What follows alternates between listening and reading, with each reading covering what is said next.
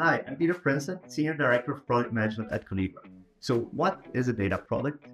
Now, managing data as a product became widespread with the whole concept of data mesh.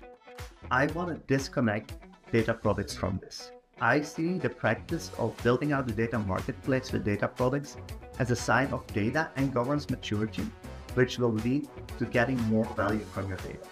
And obviously, tooling is important, but having that mindset of seeing data as a product with a cost and ROI is key.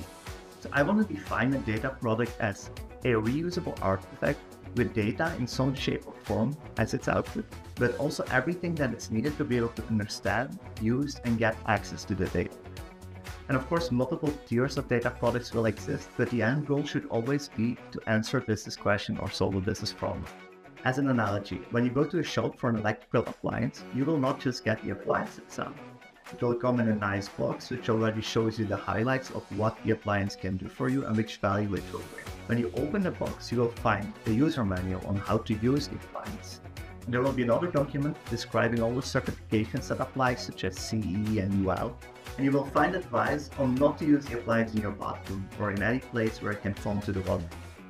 And finally, you will be able to find a description of what you can expect in terms of power consumption and performance. Now, data products are no different.